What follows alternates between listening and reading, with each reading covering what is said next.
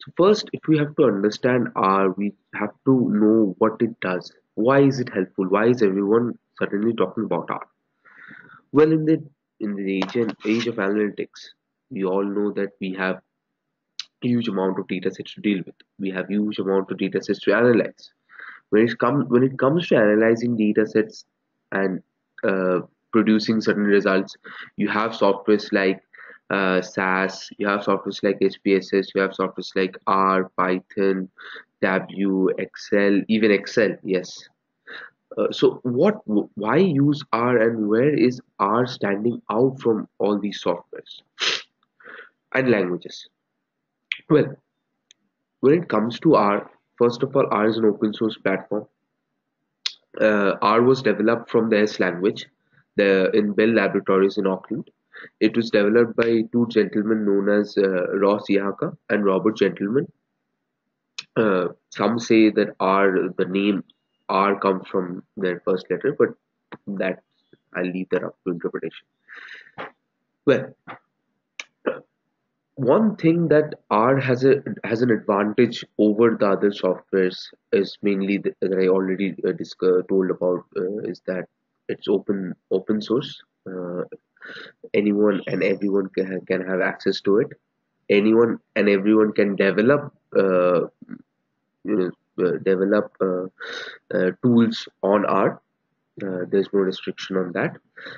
You have a central R archive network called CRAN. Uh, People upload their their work on R over there, and if it gets approved, you can have access to them, and you can work with them.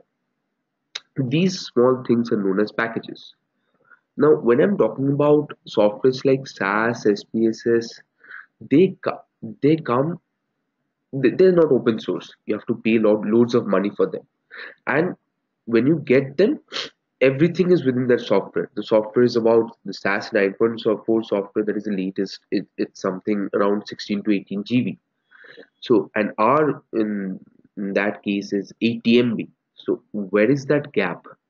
Where is that gap going? Where is that amount of information going? That amount of information is stored in something we call CRAN, the Central R Archive Network. CRAN houses different packages. Now these packages contain functions and data sets that you can call upon and you can use to analyze your data set. See, R is a language. SAS, SPSS, these are not languages, these are tools. On the other hand, R is a language. So in a language, you have to write everything from scratch. So we have to develop functions from scratch. Always it is not possible for everyone, especially people from statistical background who are not that well versed in coding. It's not possible for them to develop packages. Develop codes in R. For that reason, we have uh, that archive where people who are capable develop those codes, upload those functions, and if they are approved, they're available for everyone to download for downloading and using. What we require uh, is not how the code has been done. What we require is the ultimate result, and that of course that the code is right. Now, R has different platforms upon which you can work. The most famous is what I'm going to show you right now. This window that you're seeing over here, this is known as the R Studio. The R Studio is just a user interface for doing R, for invoking the language of R. This console window over here is what runs R in the background. This window over here, this is known as the script window. The script window is where you write your codes that you can execute later. Um, the other windows that we have over here, the environment and history window. The environment window houses all your objects and variables that you create in R, which we are going to discuss. The history window houses each and every code that you have written previously, so you can easily refer to your codes in the history window. Then you have the concatenated windows. The concatenated windows over here are file, plots, packages, help, and viewer. The file tab over here, this gives access to your Windows or your operating system, whatever it may be, Mac, OS. R runs on Mac and OS, Ubuntu also. So this is the directory where R is presently connected with your operating system. You can change that, obviously. The next tab over here is the plot tab. The plot tab obviously shows your visualization that you get through your coding. R is one of the best softwares there is for visualization. The amount and the array of visualization that you can achieve with R is above uh, that of any paid softwares out there. The next tab that you see over here is the most important of these. It's known as packages. The packages tab is taking a bit of time loading, but anyways, yeah, now it's loaded. The packages tab houses different packages. Now, as I said, packages are you can call them a combination of functions and datasets that are useful to us for performing different analytical purposes. These packages over here helps us to achieve a lot of things with ease. If you have to install any packages whatsoever, you can just simply click on install, and you can check from the repository CRAN, and you can just write your package name. So I can write any package name over here, and as soon as I click on install, that package gets installed. You can even choose where you want to install your packages, but I recommend that leave it as it is, as you would need to specify. If you change the path, you will need to specify that again and again and again. Okay, the help is for me one of the best guide that I can have in R. Since R is open source, you do not get any kind of formal documentation. This is, however, the form as close as you can get to the formal documentation of R. So refer to help, go over here, explore, search. It will help you. I, help will help you in every way possible. The viewer tab is for advanced plotting, which we'll be coming to later. Now that we have gone through the introduction of tabs, one thing that I would like to discuss now is how does the R language work? R, let me make one thing clear first. R is an object-oriented language. What is an object-oriented language? An object-oriented language is such a language in which you create objects. So suppose I create an object over here, X. Say assign it a value 5. This is known as the assignment operator. Assign it a value 5 and then execute it. To execute a line of code in R, you can either use this run, or you can use the keyboard shortcut Control R or Control Enter. So I prefer Control R. You can take either of the three ways. So coming back to the topic, R is an object-oriented language. So you create objects in R, you perform operations on those objects in R. The different types of objects that we'll get in R will be vector, matrix, array, list, data frame. A vector is, as we know, a one-dimensional arrangement of elements. Matrix is two-dimensional. Array is higher dimensional. Um, then you have your list. A list is somewhat new to us in the sense that it's not mathematical, unlike vector, array, and matrix. A list is, think of it as a normal list. So what do you get in a list? You get uh, objects which come one after another in a vertical format. That is exactly what list is in R. You can save several objects one after another in a list, no matter what the objects are. The last object that I'm going to mention in R will be a data frame. Now, what is a data frame? A data frame is nothing but an arrangement of information in rows and columns which are labeled. So it is nothing but a term given to data sets.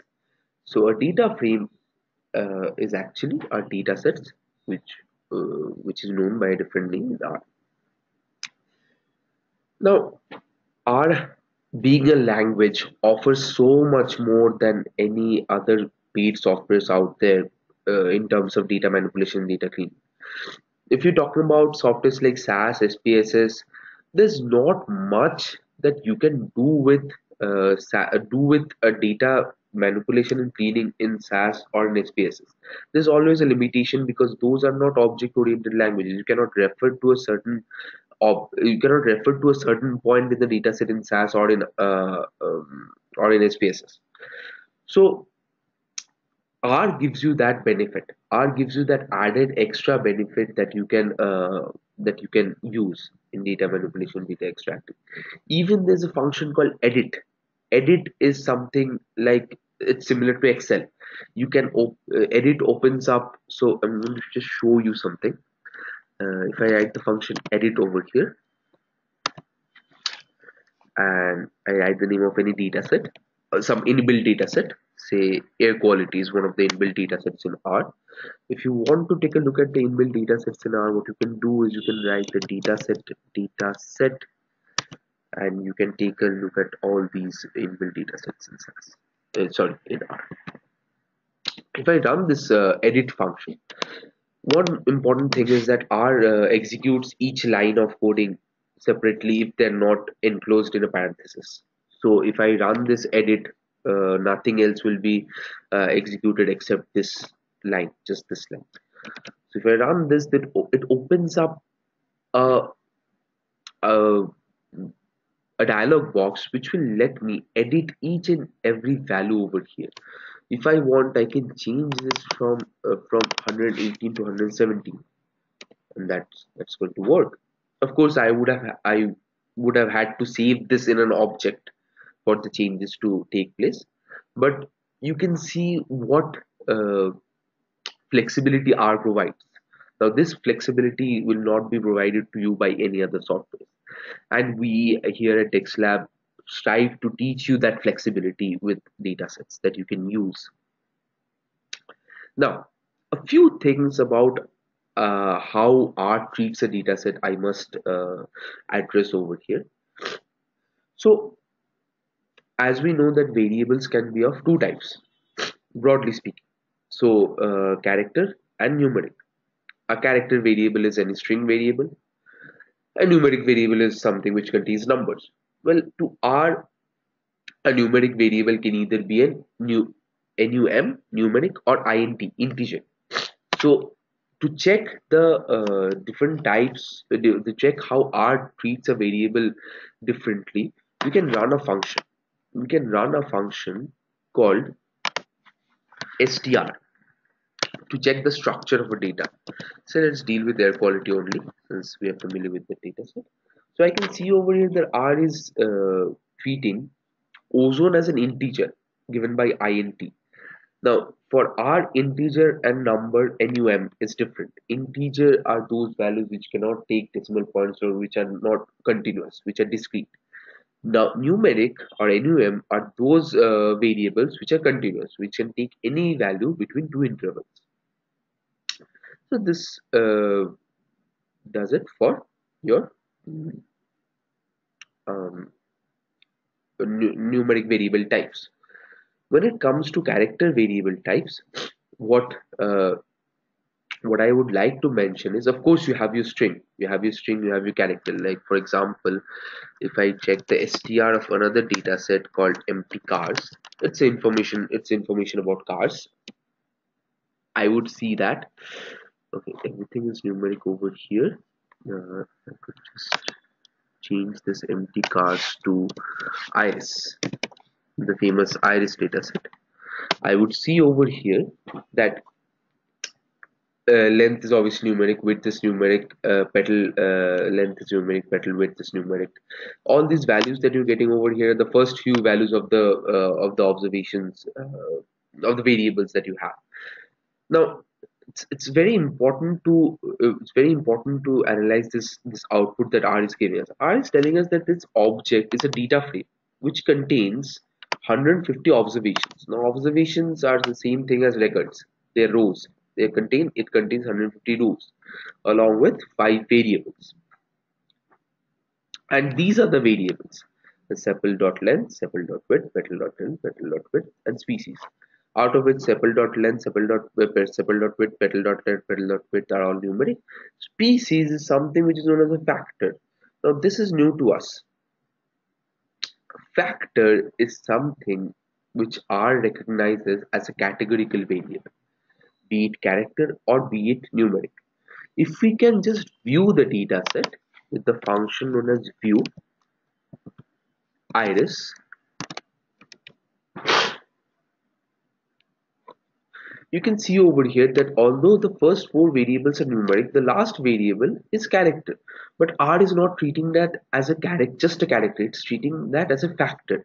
So R automatically recognizes variables which are categorical in nature. Every time now this is a fair warning to everybody that every time R will not recognize perfectly the variable types. Sometimes you have to change the variable types, which you can also do.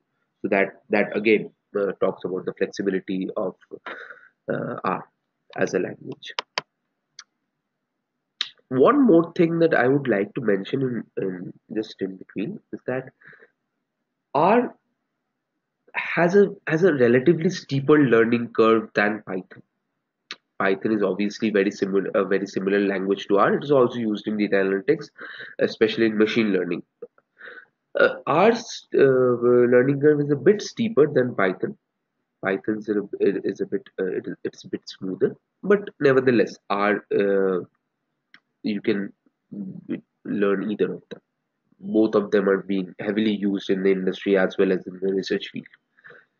Okay, now I had touched on this topic uh, before, that data manipulation and restructuring.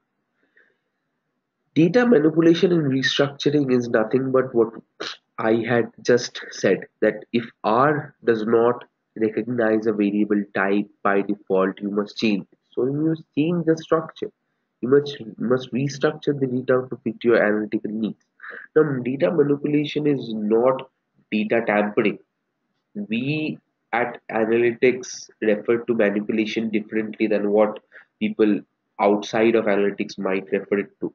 Manipulation is not tampering. Tampering is when you're changing the values of the data to fit your own needs. Manipulation is when you're restructuring the data to fit your analytical needs, not necessarily changing the variable or the variable types or the values.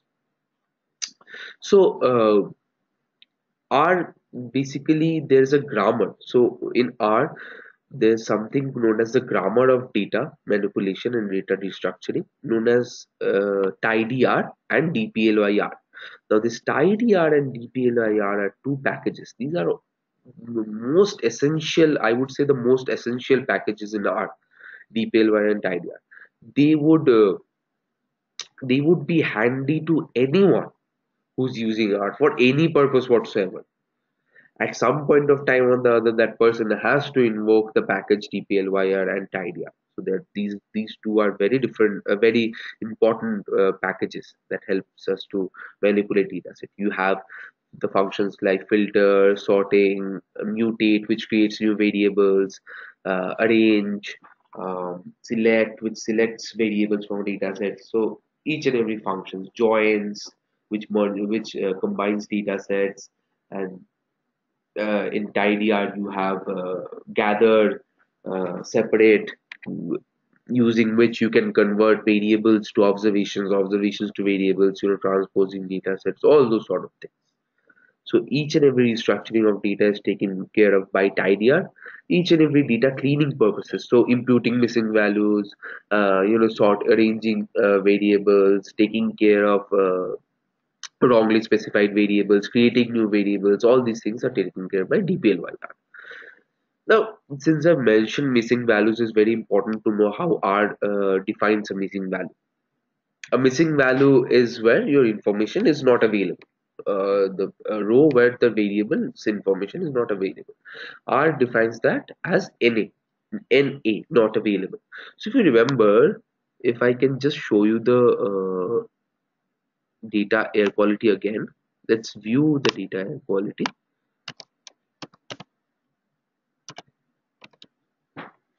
You can see over here that you get NAs over here. Okay, these NAs are nothing but missing values. Okay, now moving on to the next topic, R visualization. So R visualization, the three most important things that we here at DexLab teach you about R visualization are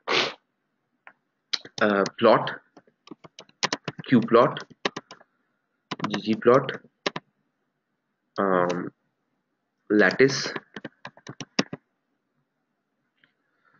So these four things are the most important, out of which plot, qplot, and ggplot are three functions.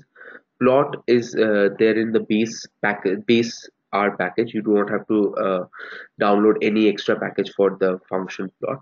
The function qplot is in the package ggplot2, as well as the function ggplot that is also in the package ggplot2. Now ggplot2 is used for advanced plotting. Everything that you can do with qplot you can also do with ggplot. The difference is graphically ggplot is much better, and it gives a bit more flexibility than qplot. A bit more flexibility. There are few things which might seem trivial to you that we can do in ggplot but not in qplot. Lattice, the package, is very important because with lattice we get a very important function known as the scatter for constructing the scatter plot matrix. So and there are other functions in lattice as well. We can draw uh, a 3D scatter plot, and we can have hyperplanes in scatter plot as well with the package lattice. So our visualization, you can, you know, you can spend years after years and you won't finish our visualization completely, because each and every day new packages are being developed, new functions are being developed, new codes are being developed, which helps us to visualize data much more effectively. See, at the end of the day, you have to make people understand through visualization. Human brains are not suited to look at huge data sets consisting of numbers and characters and then understanding them. We perform much better when the data is visualized to us. So it's very important, our visualization. The next topic that I'm going to talk about, that we cover in our course, are loops and user defined function. The reason why I kept these two together is because of a very simple thing. Not everything that you're trying to do in R will be provided to you through a function or a package. Let me make that very clear. Suppose you want to do something as simple as, suppose you have four variables. Suppose here only you have four variables in sepal length, sepal width, petal length, petal width, and all four variables have some missing values. So suppose wherever they have missing values, I want to impute them by their average. Now this thing is not provided uh, by this functionality is not provided by any any packages or any function. You have to create a function by yourself. So over there the user defined function comes into play. You can create functions, you can create loops which will help your function to work or to perform the things that you want it to. As usual in loops, we have the basic if then else, for, do while, for next, all those loops. In user defined function, we just define a function. We define an object, say suppose function1, function, sorry,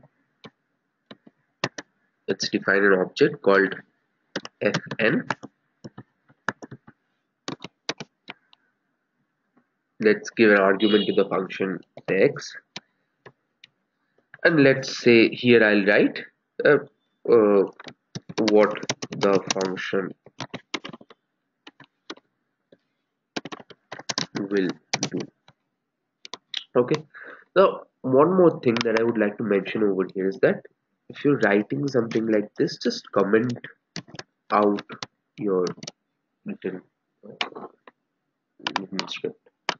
So, so you use the comment to specify to R that this is not a code. This is something which I've written in the code to just to explain or just to help me understand what the code is doing. Please do not execute them. Treat them as simple string. Okay. So obviously, you will be finding yourself creating functions for for dealing with certain challenges. We here at DexLab invest much time in teaching you loops and functions so that you're absolutely clear about the concepts. See, these are conceptual things. Once you're clear about them, you can do anything and everything with them. So these functions are indeed very important. The next thing we are coming to is the advanced side of things where I'll be talking about SQL in R, data scraping in R.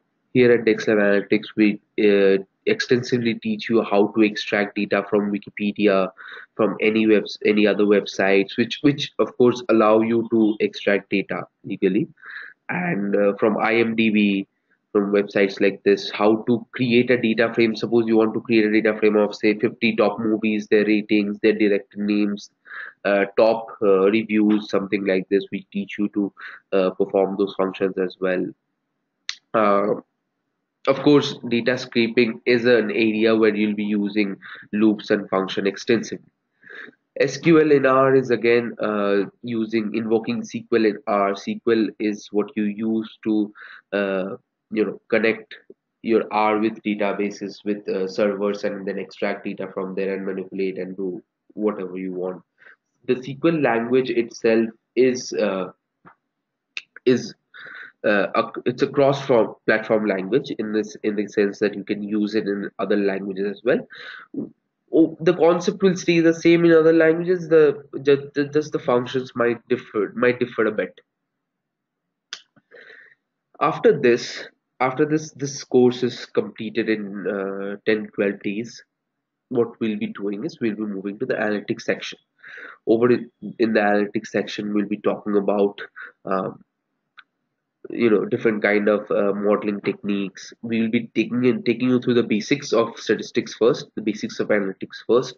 How are the concepts built up? How have the concepts come to be? What are the concepts used for? Then we'll be applying those concepts on data sets to get valuable information. Like we'll be talking about regression, we'll be talking about decision trees, we'll be talking about logistic regression, we'll be talking about classification. uh, that will be coming up, that will be venturing a bit into machine learning, but not totally into machine learning, as that's not the purpose of this course. But a bit of machine learning will be covered, yes, in terms of k-means clustering techniques, as they're very important as well. So time series analysis, factor analysis, all these things will be covered over here. So it's a complete package in where we'll tell you how to uh, extract information such that your business or your daily requirements, some useful information are extracted over there. So that's all.